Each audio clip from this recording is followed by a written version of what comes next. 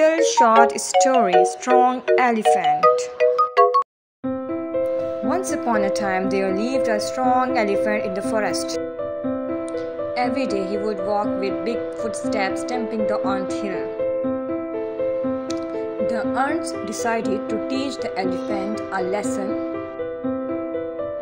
One day when the elephant was eating banana leaf, a few ants started biting. Elephant was unable to bear the pain and it began to trumpet loudly. The ants felt sorry for the elephant. "We are sorry, we wanted to teach you a lesson." The elephant realized his mistake. He understood that all living beings feel pain.